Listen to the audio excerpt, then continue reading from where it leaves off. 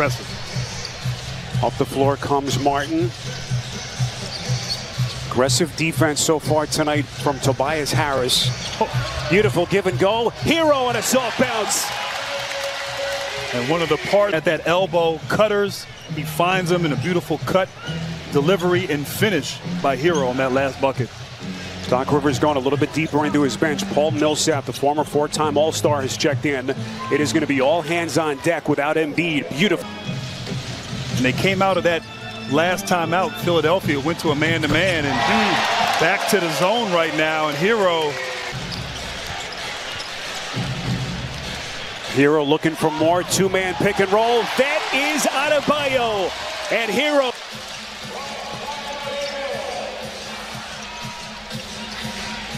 Good start for Adebayo. 12 points to go along with 7 rebounds. And Miami builds its lead back to double digits. Harris contact, no whistle, and he puts it down again. And he's the guy right now. Great player development as well.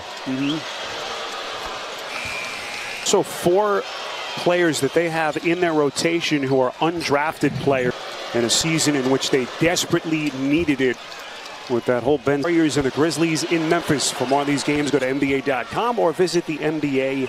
26 points per game there in that first round against Toronto. So it's just amazing how he's improved. We talk about player development. Same thing on the Sixers side as well. Points of the night. And he has played his way into Eric Spoelstra's rotation after basically missing the entire season. Harris, no, and he cleans it up. What a half Tobias Harris as he's into double digits. And talk about today's NBA. Tobias Harris, the tallest guy on the floor right now for both teams, playing a little bully ball inside for Philadelphia. Three-pointer from Martin, no, and that is Tucker inside. Harris too strong that time. Here comes Martin looking for more as he slices through the defense. The prolific scorer that he was during the season, he just became a one-dimensional player. It was incredible to watch. It really was. I mean, America's team could not get into an offensive flow there. But Danny Green earning the trust, fitting in. But a guy who can go get a bucket and make a play, you forget really how talented as an all is his ability to finish at the rim. Finishes a lot of unorthodox plays at the basket. Not afraid at all. It was that they were able to move Maxey from the point to his natural spot at that off guard. This point guard with Ben Simmons unavailable and certainly excelled, but this is where he is most comfortable at that position. As Harden was able to take the reins of the offense. Hero! Well, he's got everything working in this first half. Just past the midway point, second quarter. Harden with a three-point jack. And this kid Reed continues to play his way into the mix. Harden! And here come the Sixers as Harden now. What a start to the postseason for Butler. Second among all active players. People talked about his struggles, Grant, in that first round sweep last spring at the hands of Milwaukee. But it was a tough matchup there for them against Milwaukee, the eventual champion. And speaking of tough right there, that was not. Adebayo 3-on-2. Butler on the finish. Sixers working quickly. Harris contact. And he will score the basket. Tobias Harris with a chance at 3 when we come back. Joel Embiid, left orbital bone fracture, mild concussion. They'll be without him at least the first 2 games of the series. Harris off balance, missed it, and a late whistle. More free throws for the 76ers.